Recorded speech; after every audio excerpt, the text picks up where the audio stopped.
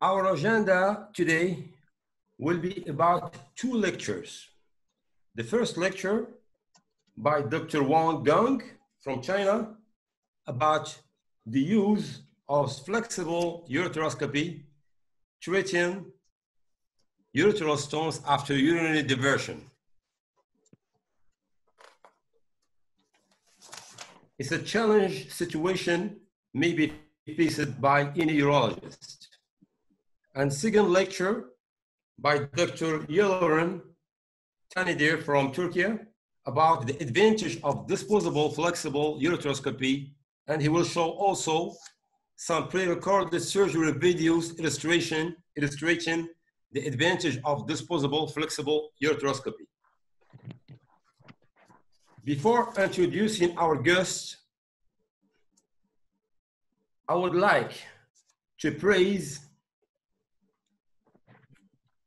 Pusen company not only for organizing this series of webinars during this COVID pandemic, but for its contribution during the last years for promoting endourology in our region, North Africa, and for creating links between urologists all over the world.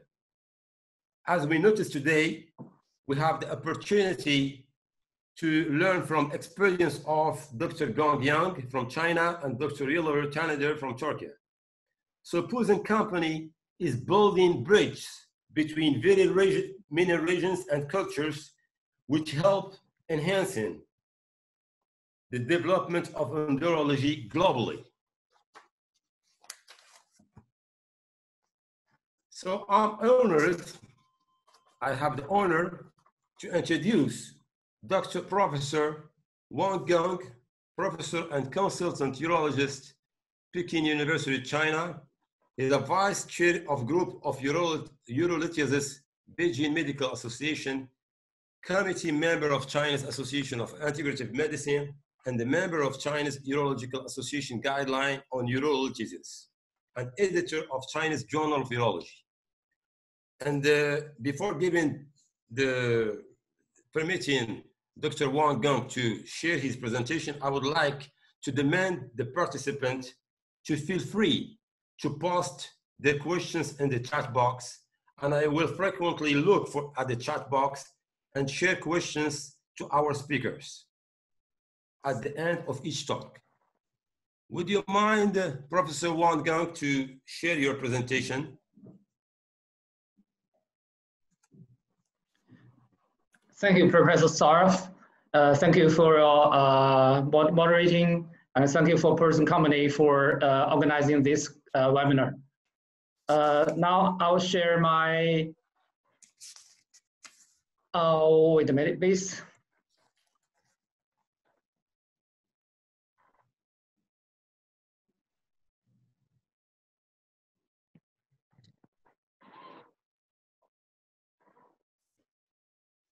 Yes. In my presentation, first of all, I'll give a short introduction of myself. I come from Beijing Medical University FURS Hospital, which is one of the oldest hospitals in Beijing, and who has a long history of more than 100 years. And this picture is our hospital now. Later, I'll show a rare case and a very challenging case. This is a young guy, 20-year-old, with intermittent left flank pain. Just we can see on the QB film, you can see maybe a ureteral stone on the left side, lower part of ureter.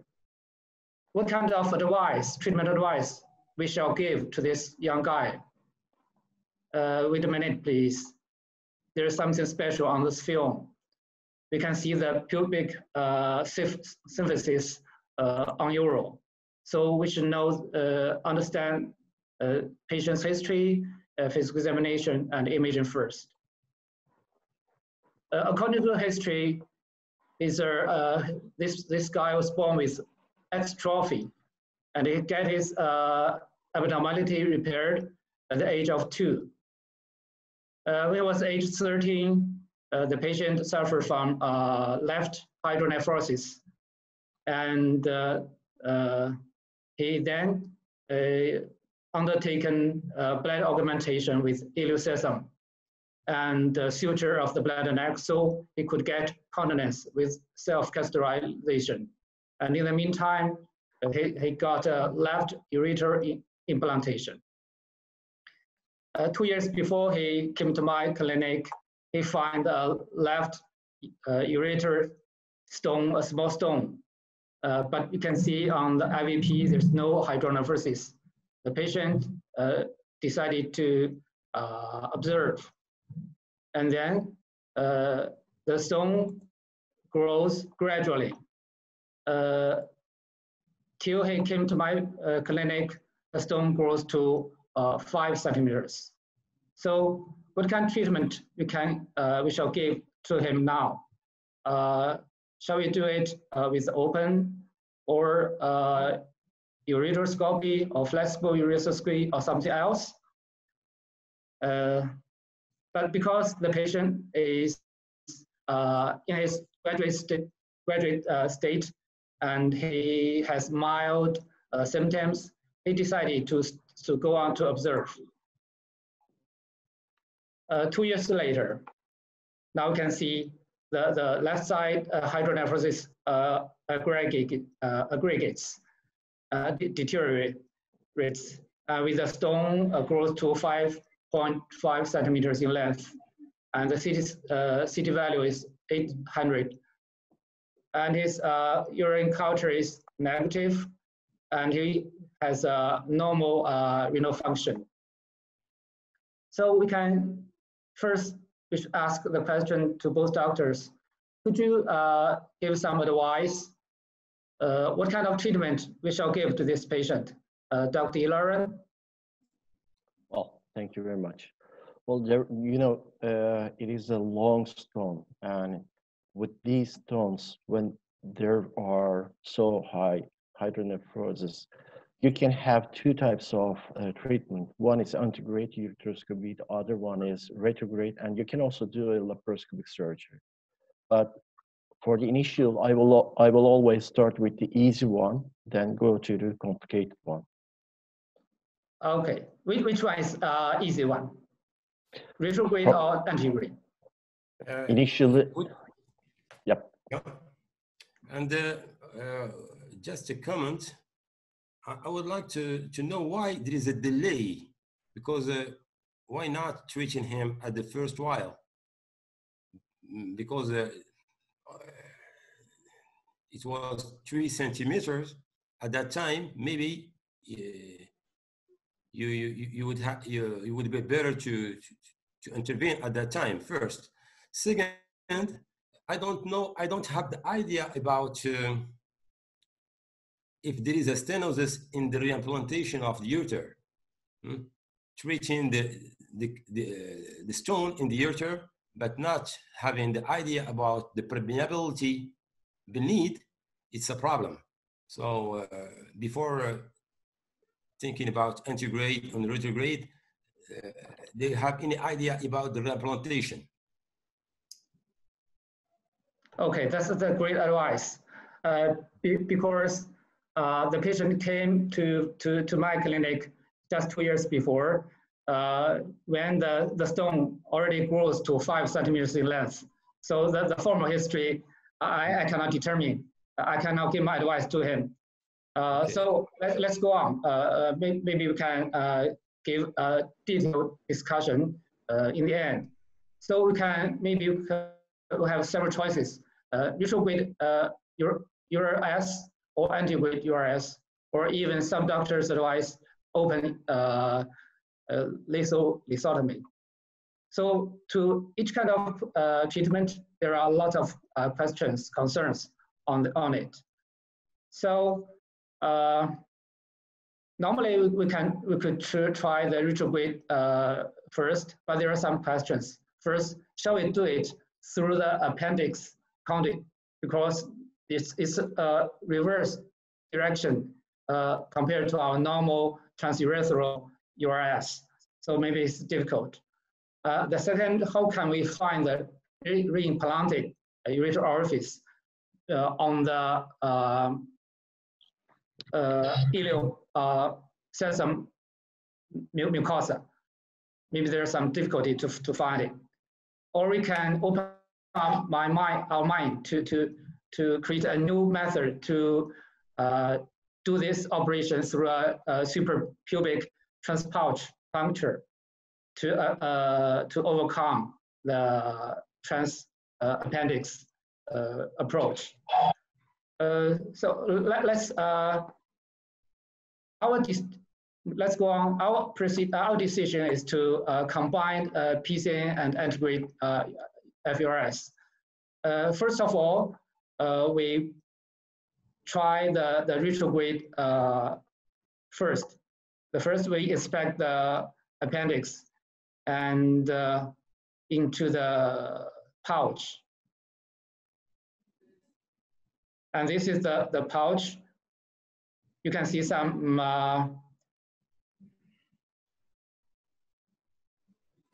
mucus. Yes, mucus. And you can see this is the bladder wall, and the upper part is the column wall. And we use a hydrophilic guide wire, try to put through several holes, but we cannot advance it. So we fail to find the left orifice. So the retrograde approach is blocked. And then we try to do combine PCL and plus integrate. But under, we do most of our procedures on the ultrasound guidance to do the PCL puncture. But on the ultrasound picture, there's no hydronephrosis. What's wrong with it? So I sit there putting my mind to find a way out. Now, the second question, could you both doctors give a short advice? How can we gain a PCN access? Dr. Sarf? I think in this case, you can do an intravenous ureterography perioperatively, on the operative table. But I think the disadvantage that it would take time to see the secretion in the kidney. But great. It's possible. It's possible. Yes. Dr. Taniter? Well, I think there is a window.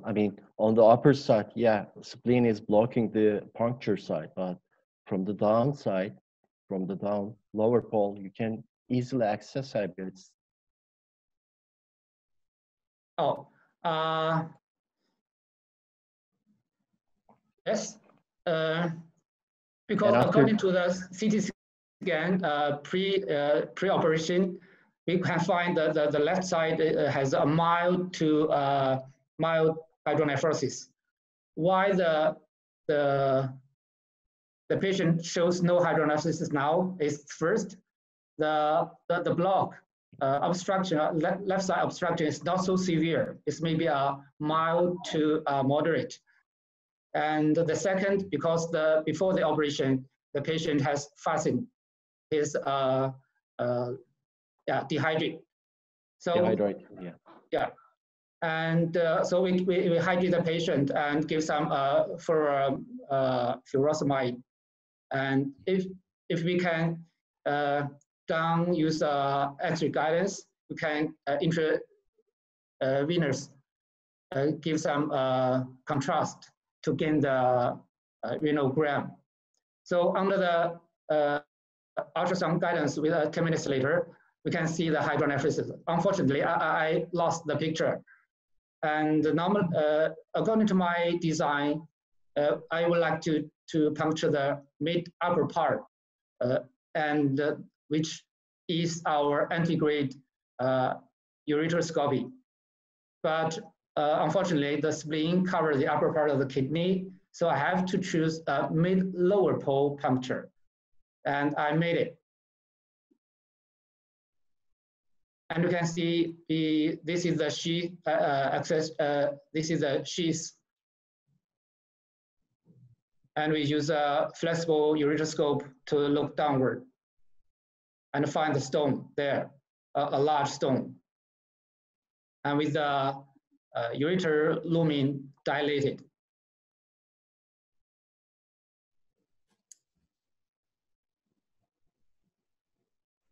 And the third question is, after we find the stone, what are our strategies to treat the stone? To dust or to fragment? What kind of advice, Dr. Vasav? Before talking about the dusting or fragmentation, so what's the sheet you have used to introduce your ureteroscopy? It's is the access sheet that we use for ureteroscopy, or just a sheet of the nephroscope? Yes, it's a sheet, a PCNA sheet, not a UAS sheet. Oh, yeah. Well, for these patients, I use a PCNL access, and then I introduce a ureteral access sheet from the up to the down upon a guide wire, so you can easily wash the fragments off. And I always try to use a large one because the ureter is dilated.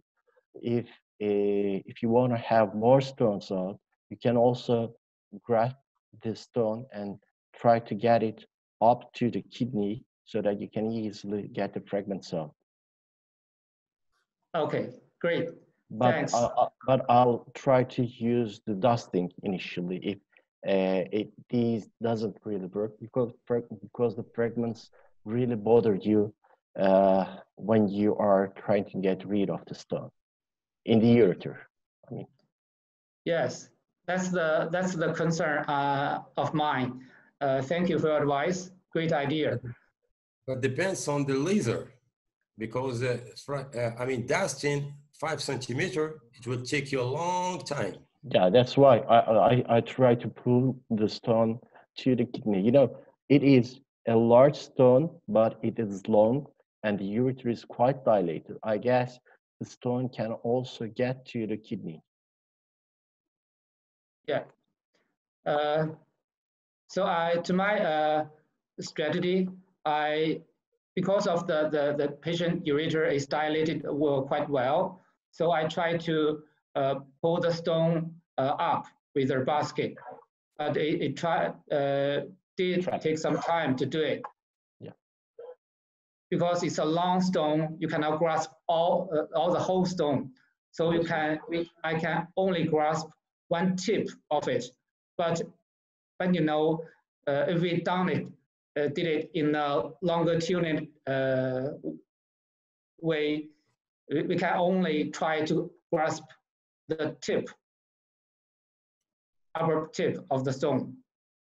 Fortunately, I did it and pull the stone gradually upward, but the stone blocked in the near the UPG junction. We can see on the CT scan, there is a curve, there's a torsion on the upper part of the ureter, so the stone blocked here. But fortunately, even in this position, we can do it with a PCNL technique. And just now, as we concerned, the stone may move downward, or the stone fragments can hard to take out. So I use a basket to block the stone from it moving downward. Use a block device. Actually, we use a stone cone in the way of on the opposite side when we do it in the ureter. Yeah. So I block the stone from it moving down, and I began to do it with the PCNL approach. It's pretty easy to hit the stone. And I use not a dusting strategy. I use fragmentation fermentation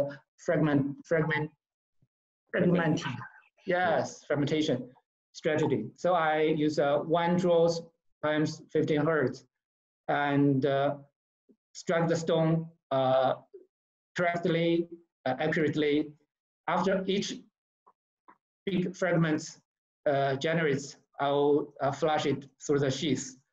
And in the end, you can see the basket downside on the other side. So they put the left stone, the residual stone upward and take them out. And it's just the beginning. What we concern is how about all the stone fragments can be taken out. So I use this basket, move it downward and pull it upward with irrigation.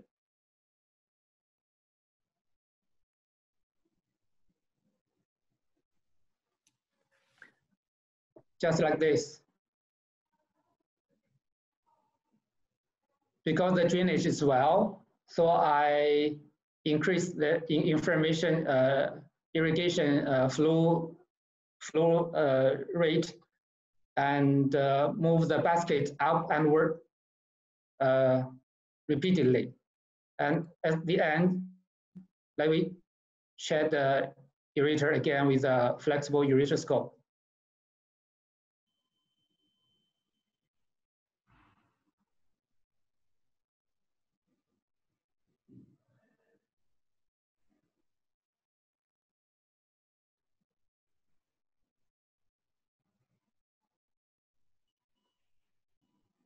And all the stone fragments are flushed out.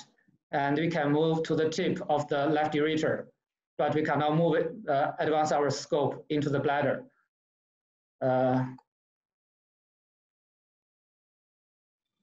Oops, sorry.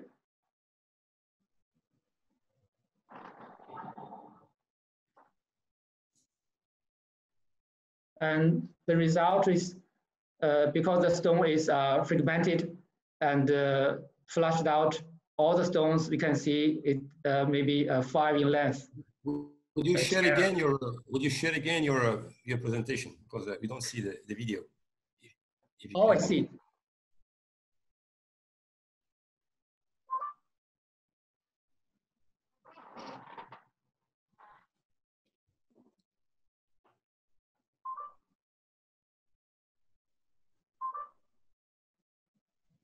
Can you see it?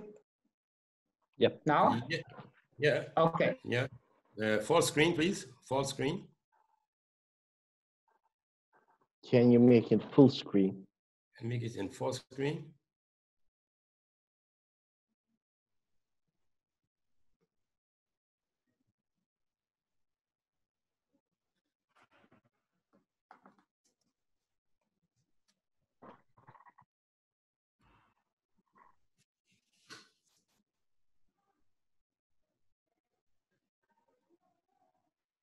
Dr. Wong?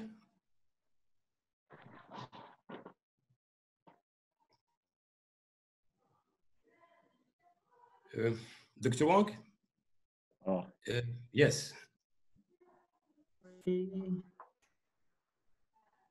you hear me? Yes, yes. Yes, you can. Oh, the Zoom, it shows starting, the restarting. And let's go on.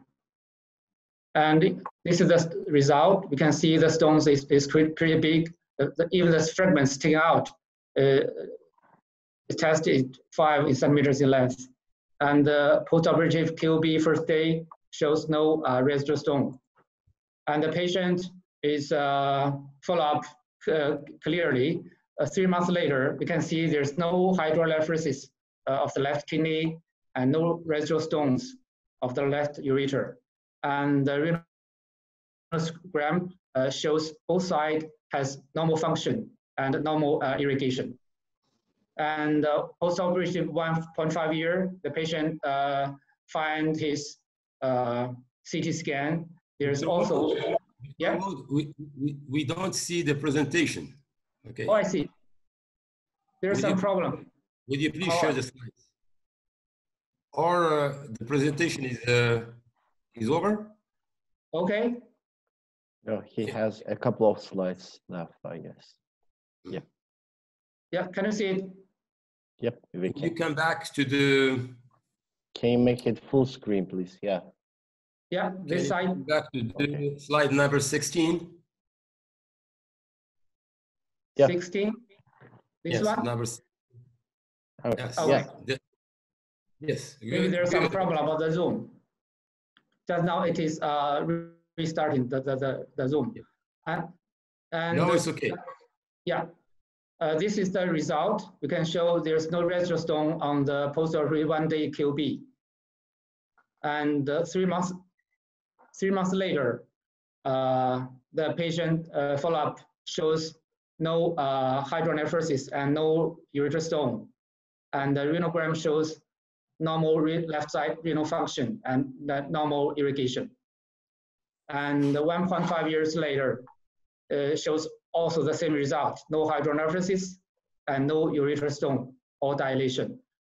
So a short discussion, because nowadays there's more and more patients get urinary diversion, including incontinent or continent. There are lots of different operations. And after this operation, incidence of calculi after diversion may be increased a little bit, but different doctors shows different results. The incidence rate of calculi differs from 3.3% to 43%. And you can see in two different studies, one shows by Gilbert in 2013 of 1,500 patients, which is incontinent diversion. The stone rates 1.1 and orthopedic 5.4%. But another doctor shows the incontinent diversion stone rates is 11%, which in these two different studies shows different results. That means urinary diversion differs a lot between different operations and different doctors. So the result has great trends of heterogeneity. And these are patients we treated with renal stones after urinary diversion. And these are urethral stones after urinary diversion. And how to treat this patient? Because this kind of patient has a little bit challenging, because the anatomy of this patient changes a lot to normal people. In different situations, we can have different strategy. For small stones with no obstruction, we can give observation or SWL, just as Dr. Saraf first commented. If the patient came in the first period, maybe we can give him SWL first.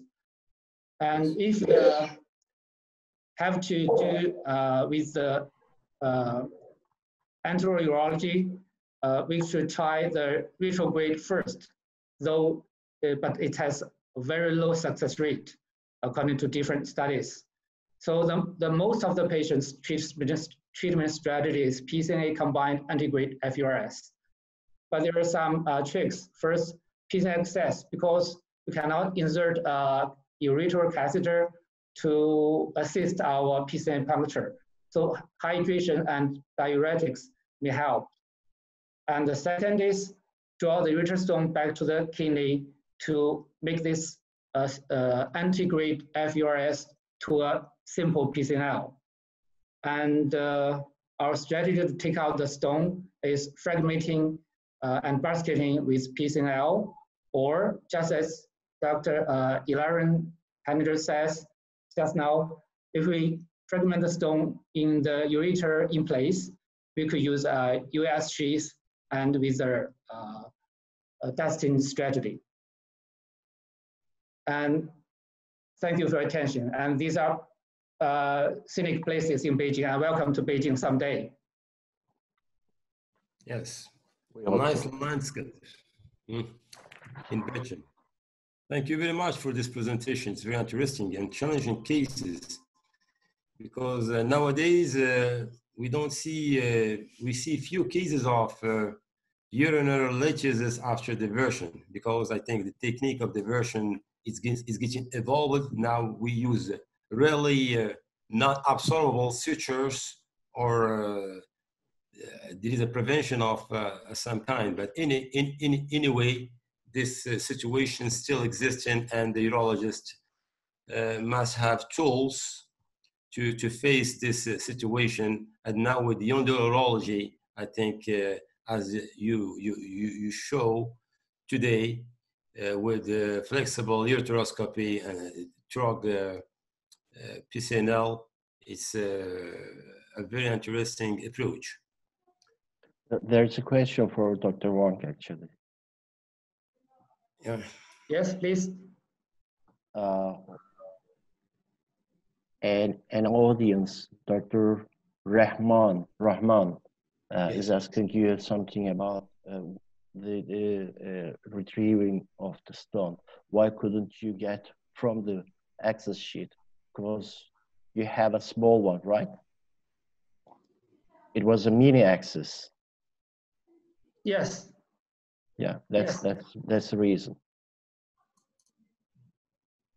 Yeah, and you choose the mini access because really it's this plane was closed, and it's better to use a mini access than I mean a big sheet. Yes.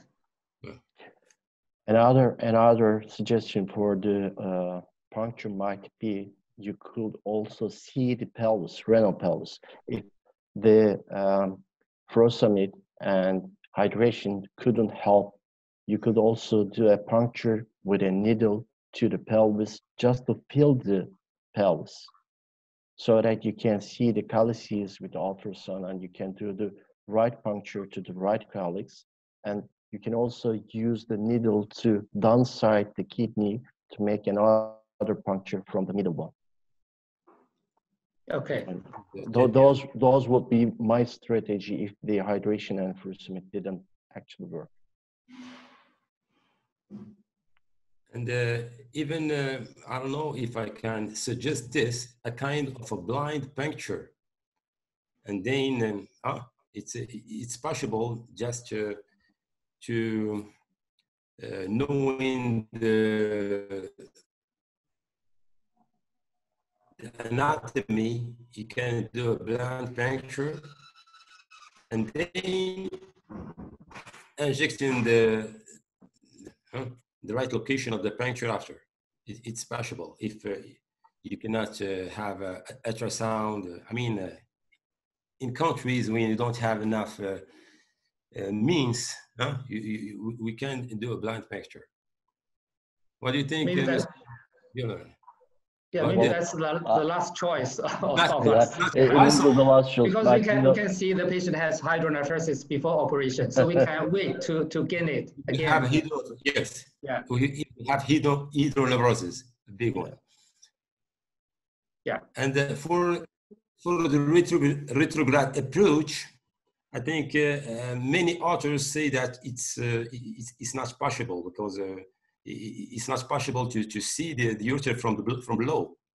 But you can also do a puncture and give some ink, like methylene blue or anything, so that you can visualize the let's say the inner side of the bladder, and you can see the ureteral orifice there. But again, it is doing a puncture. So this patient was in spine, right? Yeah. Is it a spine position, or was he in the spine position it's or oblique superposition? Oblique spine. Okay. It is so oblique supine position. Yeah, it's a oblique position. So There's no need to because the patient bladder neck has a suture, so there's no need to pose the patient in a lithotomy position, just a super oblique position. And did you put any J stent or did you put a nephrostomy? What was With what was the plan ureteroscope. After the ureteroscopy? Did you put a J stent or a nephrostomy tube? What was your exit strategy after the surgery? I couldn't catch that. So he has a nephrostomy. Yes, Which kind there's of a drainage? nephrostomy tube. Yeah, no uterine stent. Okay. Actually, I did antegrade renogram with this nephros tube. You can see the whole left side ureter shows, but the contrast going to the bladder is very slow. Yeah. Okay. Well done. Okay. Congratulations. I check the chat box if there is there is no question at the chat box. It's a very interesting case. Okay. Do you have any comment, Dr. Yar, or do you suggest to move to the next lecture?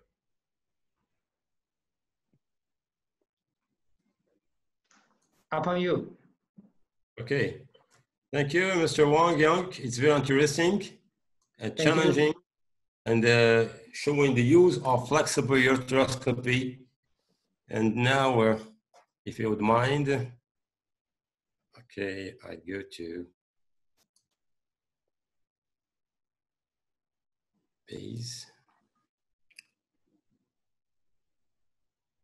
And,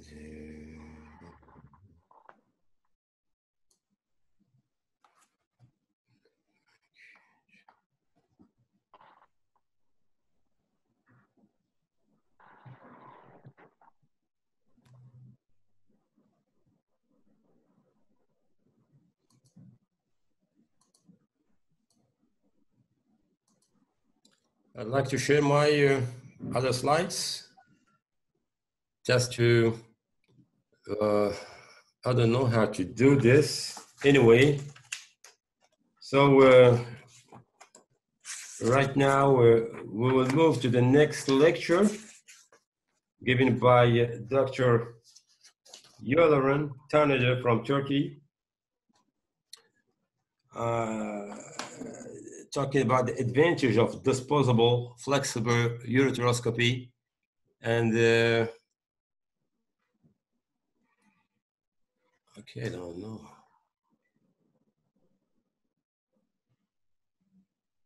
And it will show us also pre-carded video surgery. Would you, Dr. Yoran, share your presentation and introduce yourself, because I lost the slide. No problem. I will. Thank you.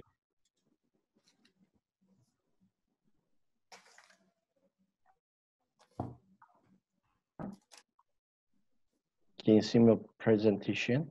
Yes, good. Okay. One moment. Okay, thank you very much for this invitation. I'm an academic urologist working in Turkey in Marmara University in Istanbul, which is one of the well-known institutions in Turkey. I'm a board member of European Urology Patient Information Working Group. I'm also a board member of my country, a society which is involved in minimal invasive urology in Turkey. I'm also a board member of Europedia, which is a video library of my national society, one of my national society. And I'm my working field is in the urology and stone disease, and I also do reconstructive surgery with laparoscopical interventions. So today I will be talking about the advantages of disposable flexible ureteroscopes, which are actually the disadvantages of the reusable ones. The first flexible ureteroscope was first introduced into the medicine in 1964. However, this device lacked several things like the deflection mechanism, the working channel, and they were only capable of doing the diagnostic stuff. With the technological improvements like holmium with laser, uh, the new era of flexible ureteroscopy has begun. And uh, as you can see in this article, which was published actually in 1970, in 1987 by Dr. Bagley, there are certain disadvantages for the flexible reusable scopes, which are uh, still the same today. They are not available in every time. You need sterilization, and they have huge costs. Uh, the cost is the main problem. And here in the study, fiber optic ureteroscopes from Wolf, Olympus, Acme, and Stryker has been evaluated. And their average case used before repair was identified as between 5 to 18. And a randomized prospective trial, again, by the same author, Dr. Monga, has also been studied with 7 commercial available flexible scopes, and they also provide a similar number between 3 and 40. So the main issue is about the fragility of these scopes, and uh, they actually have a shorter lifespan, like the 35. The lifespan goes 35 percentage down when you repair these devices for a first time. Apart from being vulnerable, the reusable scopes needs several dedicated cleaning, which is also a main issue. There are not much studies uh, about these. However, the infection has been reported in some of these studies, and they are, I guess, going to increase in number in a couple of years. This initial article is from 2013, and it notes an outbreak of ertapenem-resistant Enterobacter infection in 2 months period in 15 patients after the initial patient. The contaminated ureteroscope could only be sterilized with adding a different protocol like ethylene oxide sterilization. So generally speaking, the sterility of the device is another major concern for the reusable scopes. And they are commonly, they can only be disinfected. We cannot sterilize them. Profuse cleaning of the instrument and working channel are paramount, and spatial training staff is recommended. Also, proper handling of the scope is necessary during the process, as not as as in not common as it is not uncommon for the uh, reusable scopes uh, to be damaged during the cleaning. Cleaning needs chemicals, which can also be harmful for the scope and the staff. And no matter what you can do, you can always face feed the resistant microbes like the Pseudomonas subspecies. Here is another study pointing out the same problem. Authors of this study are working in the United States in 2 large multispatial centers. The researchers collected samples from every patient radioscope before the operation for the biochemical tests and microbiological culture. Sampling was done in the operating room, and afterwards they were recleaned, sterilized for the visual examination. All these scopes, which were sterilized before the usage, uh, of all of them, 35% actually still has microbes all over the face, all over the working channel. And more than half of them had hemoglobin, and almost 70% had almost 70% had hemoglobin, and almost half of them had protein remnants within this group. So the infection is an issue for the reusable scopes, but it is not an issue for the disposable ones, because you only use them for once and then you dispose them, and they are available as sterile. Another important problem is the cost. Cost analysis of reusable scopes and disposable scopes show difference in some parts. For example, reusable scopes has certain items like repair, cleaning, disinfectioning, sterilization, time factors. When I mean time, you can only operate one patient at a certain time because you need a certain time for the scope to be re-sterilized again. And there are healthcare related factors. On the other hand, the disposable scopes have waste handling and service for workstation. These are the only two costs that you have to pay for the reusable ones. For both, you need purchasing costs, you need storage costs, and you certainly have manpower costs. I think all of us will agree that the biggest obstacle for the widespread of global adaptation for the flexible ureteroscopy is not the procedure.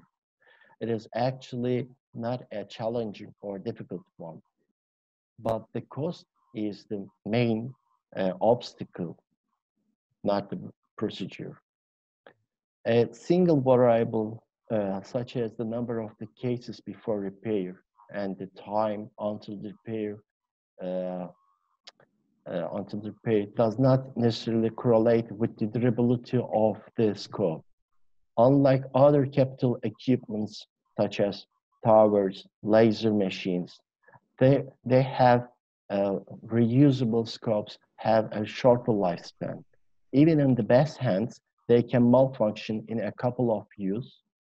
And interestingly, a less experienced surgeon can use them for several times. Since their durability can change, a hospital administrator cannot know the real cost in terms of repair and exchange, so they don't really want to have one in their hospital.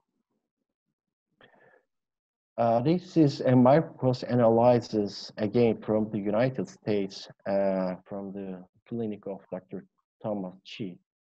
In this micro-analysis, smaller cost per case was found for the disposable flexible ureteroscope, which was $3.5. And you only need 4 minutes to use another scope. So the labor time is really short. However, reusables need labor, supply, and consumables, which actually is almost $95. And you'll need at least 57 minutes time to use a reusable one for the next patient. So the authors concluded that cost of both reusable and disposable scopes actually seem to be comparable, as the cost of execution is higher for the reusable ones. the other parameters are less for the disposable ones.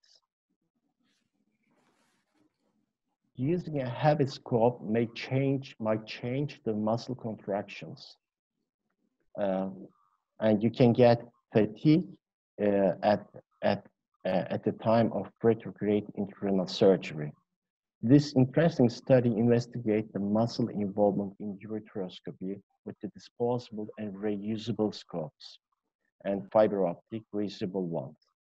And EMG was used to quantify the action level of the muscle groups involved in the ureteroscopy. And 3 ureteroscopes was investigated: LithiView, Flex XC, and Flex X2. At each time, a sequence of navigation and procedural tasks in a training model was done. And during navigation and procedural tasks, both reusable and disposable digital scopes had the lower cumulative muscular load and average muscular load.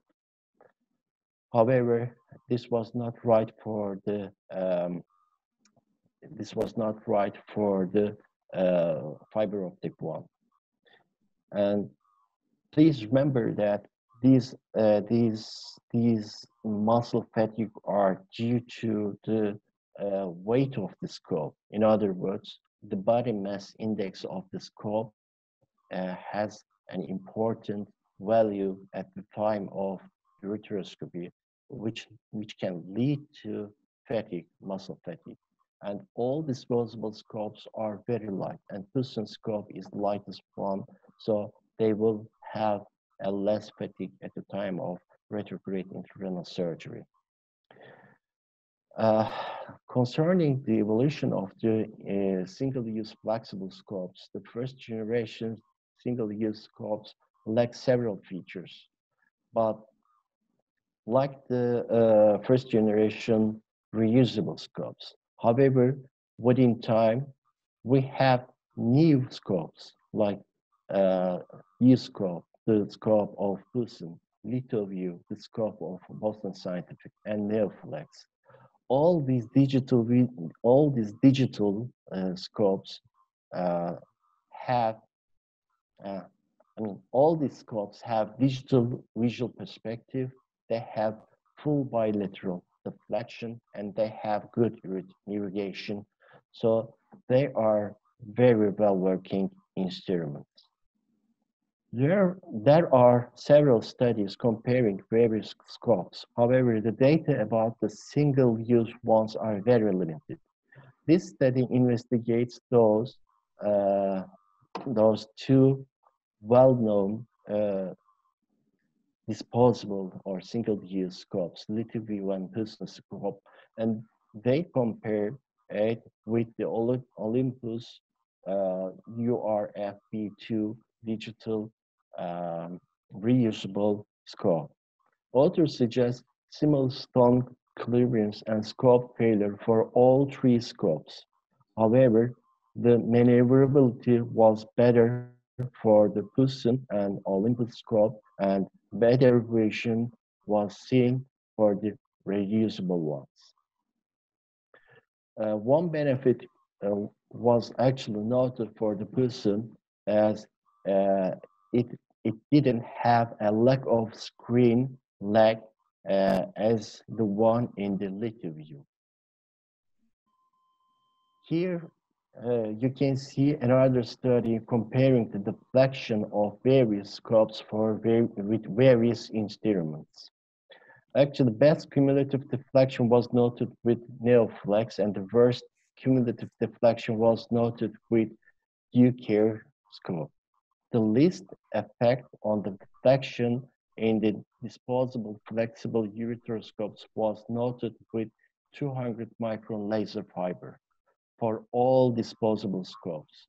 And the least effect on deflection in reusable scopes was found with 1.5 French basket.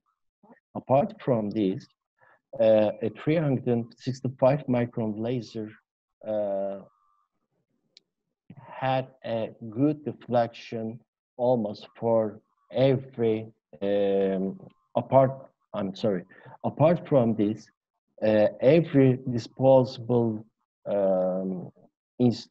every disposable instrument like basket and forceps and small laser fibers had a good deflection with the Pusen fiber. Only 265 micron laser didn't work well. Also, PTF guide wires was really not good for almost every scope, and they didn't had a good deflection with them. So the lecture about the disposable and reusable ones and their advantages are over. When we want to summarize them, cost actually seems to be the same for both scopes. But if you are not in a center which is operating in a high patient volume, the best is to obtain a disposable one. Second, the reusable ones can be used in any time. So if you have any malfunction, or if you have, I'm sorry, the disposable ones can be used in any time. So if you have any problem at the time of retrograde intrarenal surgery and you want to change the scopes for in a short time, then you have to use a disposable one. And disposable ones do not have any infection problems. And since we are in a time where everybody is suing each other, we have to be careful about the law issues. So in that sense, again, disposable scopes seem to be better. And you can always force those scopes and you can do whatever you want to do with them because the damage is not an issue for them. For the last couple of slides, I would like to provide you some experience with the Pusen scope. We have been using Pusen scope for the last 2 years in certain operations, and it's more than we had more than 100 operations with the Pusen fiber, Pusen scope. This is our first patient. He is a male patient, 35 years old, with a slim body, and he has dystonia. He had several operations for stones, and he had been referred to our institution as he has residual stones after a PSNL operation. You can see the CT scan. He has several stones in both kidney and ureter. On the right side kidney, he had a 13 millimeter stone with 700 Hansfeld unit in the medial calyx. In the right ureter, he has 2 stones, which has a diameter, they have a diameter of 6.5 millimeter, and they're located in the proximal ureter. And on the left side, left kidney, there is a stone in the inferior calyx. It is 6 millimeter, and it has a Hansfeld unit of 600. And he has another stone in the left ureter with a size of 5 millimeter. We did bilateral flexible ureteroscopy for the stones, and it was really hard because there were some obstructed calyces, and we had to do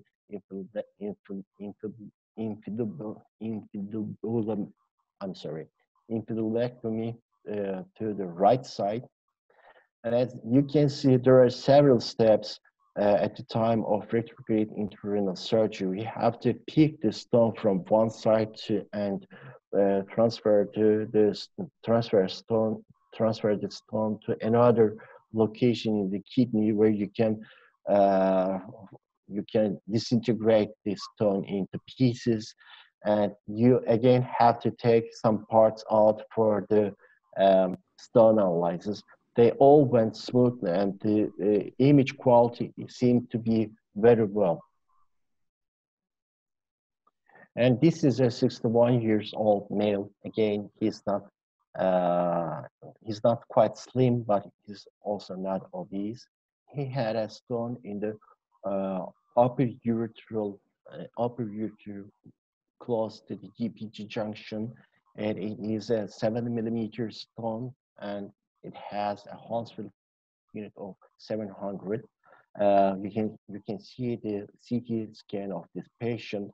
For the upper ureteral stones, we always try to do a semi-rigid ureteroscopy. However, you cannot always reach the every stone, and those stones can stuck at certain location, and it is not a logical thing to disintegrate the stone at that point. We want to push the stone into the kidney. However, when you try to do that, your scope can get damaged. And again, when you try to do a flexible ureteroscopy for the upper ureteral stones, uh, if you do deflection uh, unintendedly, then you can have damage for in the deflection mechanism of the scope. That's why it is better to have a disposable scope at certain location. So for this patient, we try to push the stone into the kidney with the flexible scope, and it went to the lower pole. Then we grab the stone and pull it onto the upper calyx and disintegrate the stone there. Again, would take the stone out of the body, some pieces for the analysis, and reintroduce adjacent afterwards. Again, as you can see, the image quality is very well. Uh, these operations were done with the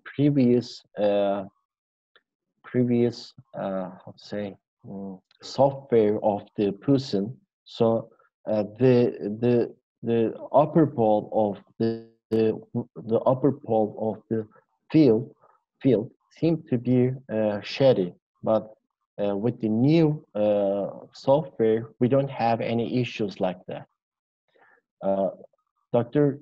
Ismail, do we have time? Because if you have time, I will again share three interesting cases.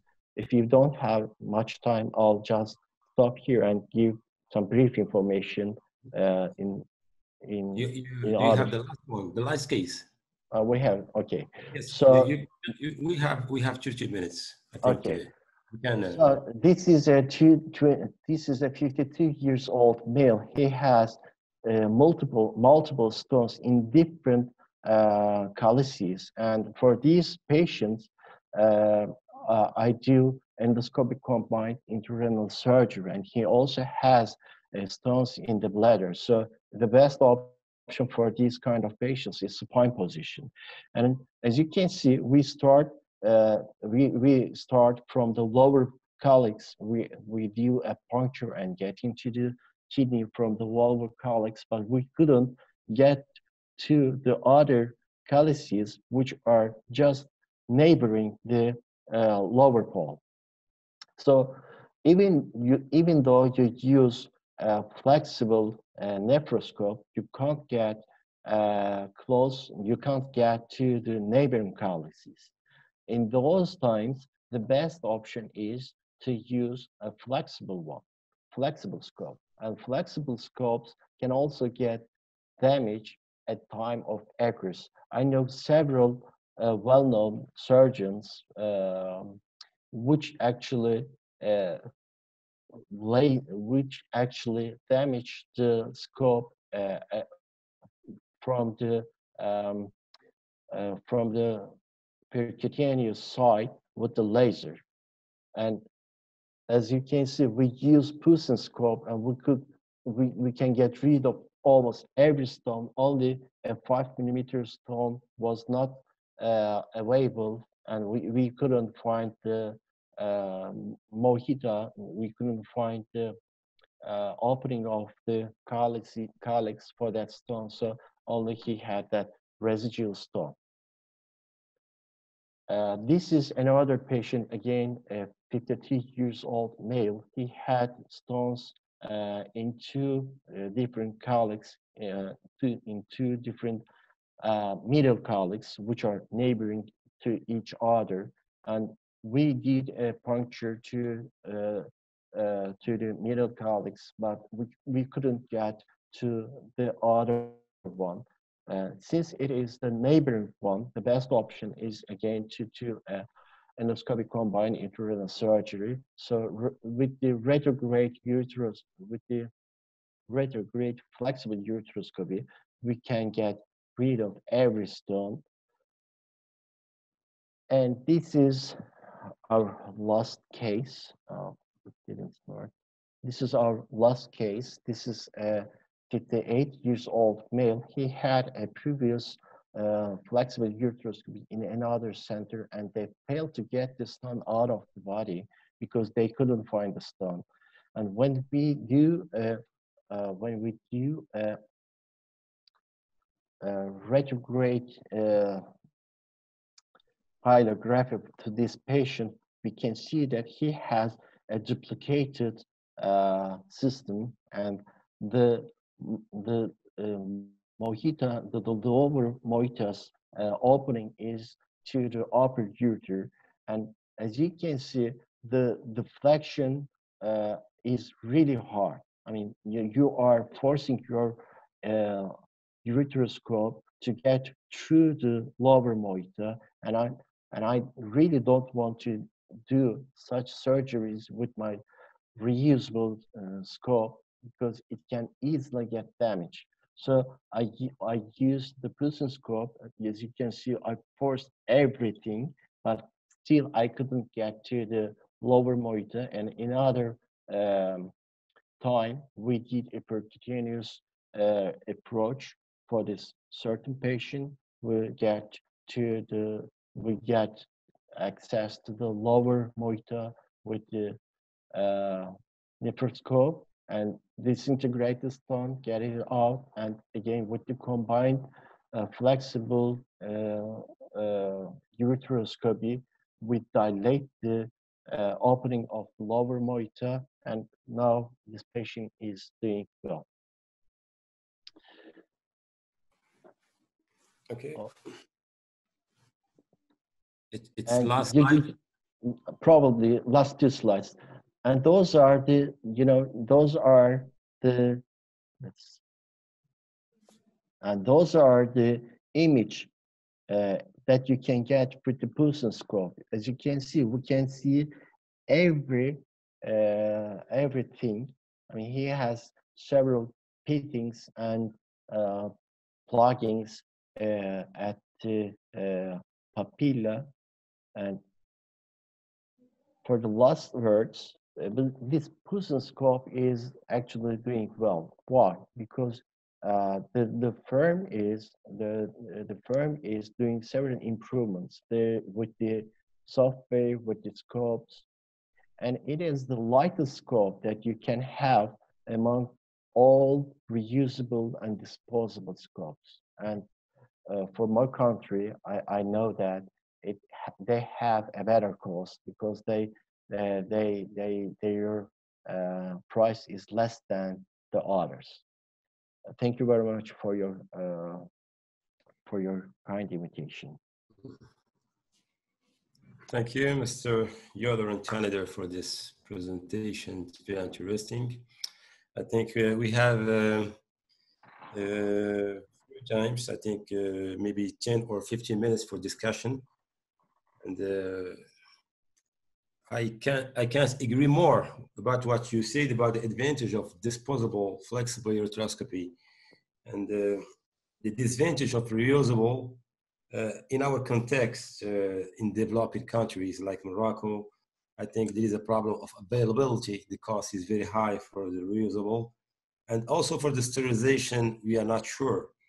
And in case of breakage, because in our experience, I have 2 reusable ureteroscope breakdown, and still now they are not repaired because they got to be shipped to Germany and so on, and we're waiting. And meantime, thanks for the availability of the disposable ureteroscope that we have, and that really treating patients and not waiting for the repair of the reusable. Also, I can add in our experience, as we are a service, we don't treat a challenging cases, you know. We don't treat a challenging cases with the flexible uteroscopy because we keep the challenging cases for PCNL. And however, we have 3 reusable flexible uteroscope, and we have 2 that they are breakdown, and we have only 1 that subside with a blurring vision. We cannot repair, and so I can't agree more about what you say about this disadvantage. I don't know, Dr. Wang Gang, if you can add something about this topic of advantage and the disadvantage of single use and reusable. Dr. Wang? Yes. Yes. Thank you, Dr. Ilarian. Thank you for excellent presentation. I also agree with you and Dr. Sarf. The reusable flexible scopes gives us more convenience, and for whenever not only for the maintenance, but also for the easy way to use it, and its high quality image and deflection and maneuver aspects. I agree with you all. The disposable ureteroscopes gives us new tools to treat our patients. It's good both for our doctors and for our patients. Yeah. There's a questions in the chat box. Dr. Abdul Hamid asking, what about if the patient is obese and has very large stone, like 7 centimeters? Is it an issue to do PCNL surgery? I mean, you can always do a PCNL surgery for an obese patient. It is not an issue, I guess. 7 centimeters is very large for... Very large, yeah. It is really hard to do a flexible scope, flexible ureteroscope for those patients because you need too much time to disintegrate the stone, and it's always an issue because you can have ischemia in the ureter, and it will lead to other problems. I don't prefer to do a flexible ureteroscopy for those patients. Even if we use the thallium fiber? I mean, now even if, yeah, you know, we have thallium, but you know, even with the thallium, you will have many pieces floating around, and it is really an obstacle for you because the vision will get lost. Even with 2 centimeter stones, you have several parts floating around, and you can't really identify the pieces, the right pieces to disintegrate. So it is always an issue. I don't know if you have any comment, Dr. Bong. Yeah, I agree with you. For large stones, even if the patient is in a very big obesity situation, the first choice may be PCNL. But it depends. Sometimes if the stone is big in length, but the stone is a little bit slim, a long, slim stone with too many folds. And if you've done it with a PCL, maybe you have to try to do multiple punctures. And if each puncture is difficult, multi-puncture is more difficult to do it. So for according to so when we make a decision, we not only based on the length of the stone, we also depends on the volume of the stone and the configuration. Yes, if the stone, though it's a little bit long, but it's narrow and with many angled calyces, when it do it with a PCL with multi difficulty and high possibility of indications, then staged fURS may be a choice. Yeah. Well, I don't have any experience with the new thulium fiber laser, but again, everything has a purpose.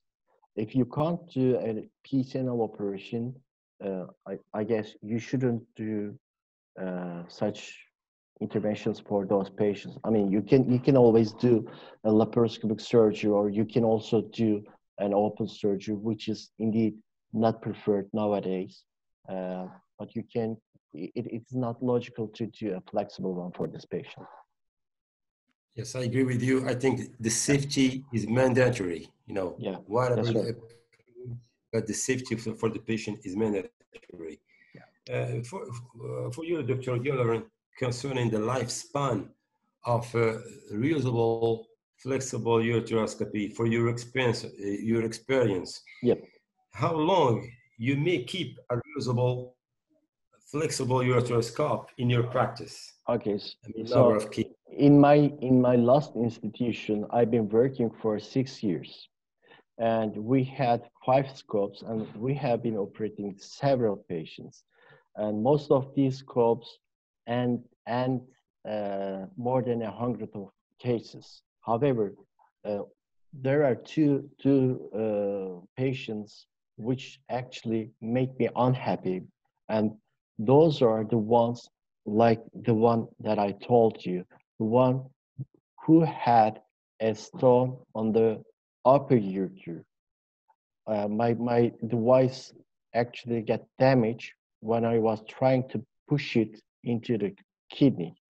And the other one was a patient with, let's say, large prostate. He had strictures.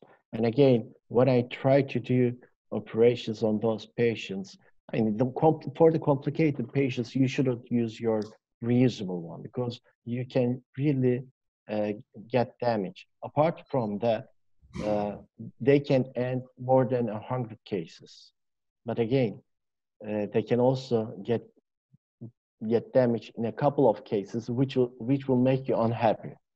Yes. So you have to know for which patients you will use which instrument, because you can force the limits. You can do whatever you want to do with the disposable ones. But for the reusable one, you are not taking care of the patient. You are taking care of the scope. Really? Well, I hope it's clear. Yes. Okay. Okay. For Dr. Gillerin, you mentioned a micro-costume analysis. Yeah, that's right. Yes, comparable the cost between reusable and disposable. Yeah, that's right. Yeah. Don't you think that's in favor? I think the cost is comparable, but don't you think that this is in favor of the disposable, as you are preventing problem of sterilization and contamination if the cost is the same? Yeah, but I didn't provide too much information about that. There is a certain patient number that you have to reach for the reusable one. If you do not operate more than 50 cases, then you won't get the right number, right cost, because you will pay like 20,000 euros for a reusable one in the first um, getting as the first getting obtaining money. The cost is higher at the very first step. However, with the disposable one, you are just spending the money per score, which doesn't actually cost you a lot. And again, they both have other problems. You have to have a special trained um nurse to get in charge of the reusable one, and you again have to pay for that. So all these costs actually is not um, the single uh, uh, the single price of the score. There are other things that actually matters, and those matter with the reusable one, not with the disposable one. So if you are doing a couple of cases in a month, don't bother to have a reusable one. Please take a disposable one. It will be better for you. And if you are in the very first steps of your learning, we are in a training center, so I don't want to actually give my reusable one to my trainee. However, he has to or she has to learn how to do the procedure. So the disposable one is best for the training centers. It is best for the new learners, but the reusable one are better for the high volume centers. The message is clear. Yeah. Okay, I'd like the video that you have shared about the combining surgery, combining flexible uteroscopy, and the PCNL. So this technique of combining, do you plan it? I mean, earlier or just on the fly when you are, and then you say, "Oh, give me my flexible uteroscope to do so." There are two different occasions actually. For example, I didn't. Oh, yes, you see, I didn't put every patient. So I have a small child. She had almost she had 3 centimeter stone, and she was uh, 4 years old. We started with the percutaneous approach. However, half of the stone migrated to the upper pole, and I couldn't get my device to the stone from the percutaneous axis. So in times like that, I mean, you don't actually plan to do a flexible one, but since we are doing the operations in spine, you can always use the retrograde fashion to get rid of the remnants. But there are certain times, I mean, if a patient has several stones, and I'm sure that single puncture will not be enough, I always advise the patient that I am going to do such a surgery. But again, for every patient, we always say, if we need, we will use the retrograde routes. But I mean, you can understand for whom you will do what you want to do. If there are stones within the neighboring calyces, it is impossible to get from one to another, and it doesn't really make sense to do 2 punctures for those patients. For those patients, it is clear that you will do endoscopic combined surgery. For large volume stones, you can do endoscopic combined surgery. For stones that are impacted, you can do to the ureter, you can do endoscopic combined surgery. But it doesn't really make sense for the one stone, small 2 centimeter pelvic stone. If it migrates and if you can't reach to the stone, then we change the plan and do the switch to the endoscopic combined surgery. Yeah. Dr. Wong, you want to add something? I think that the supine position that you do it for everyone, because in our experience we do the supine position in case of needing the approach from above and from below, and I think that's the advantage of the supine position. Yeah. What do you think? For me or for Dr. Wang? For both of you. Okay. I get my training with the prone position, and I can do very well with that. For us, for the mentors, I mean, for the mentors, it is really hard to switch from one operation to another one because you start again, and it is really hard when you are doing these kind of things. But I get the impression that spine is actually better than the prone, and I don't really want to switch back to prone. For certain patients, when there are problems, and when I need prone position, I will do that. But it doesn't really make sense for me to do a prone surgery anymore because you can do the puncture from the upper calyx, you can do whatever you want to do, and the retrograde root is always under your hand. You can do everything. So I think it's better to do spine, and I'm very pleased with that. For the last 4 years, let me say, for the last 4 years, we are only doing spine.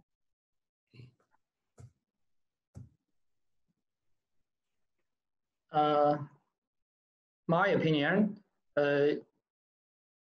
is also to use a combined technique to treat complicated stones.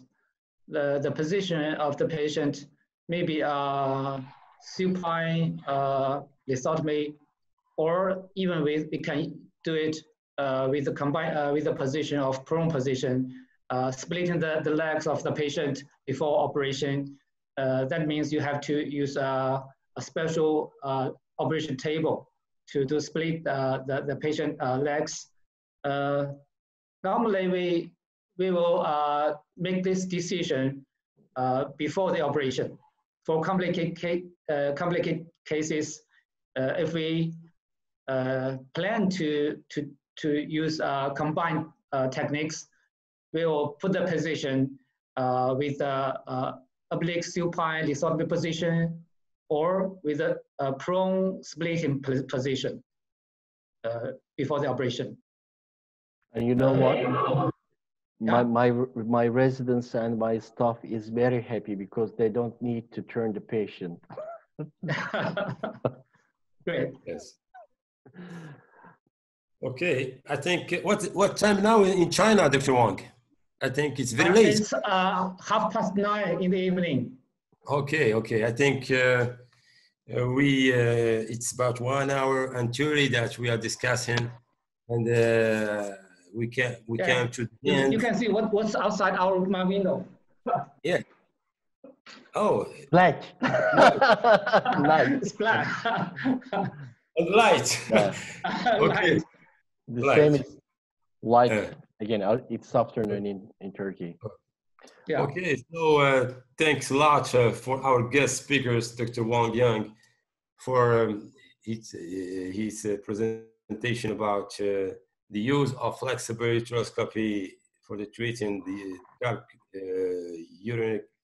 urinary lithosis in the diversion, and also for Dr. Yoler Taneder for his experience in the advantage of flexible uteroscopy, and for the video surgery showing the combining surgery and so on.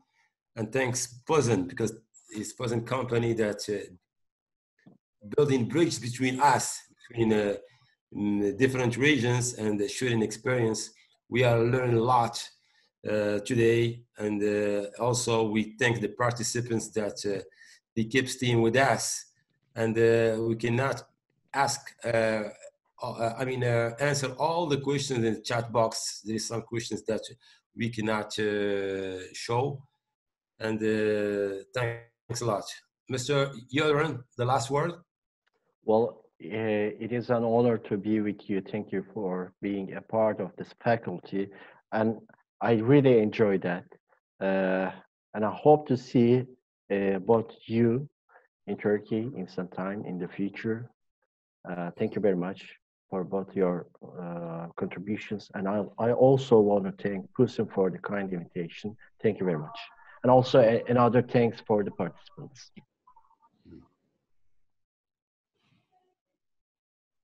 Dr. Wang Gang, I think last word.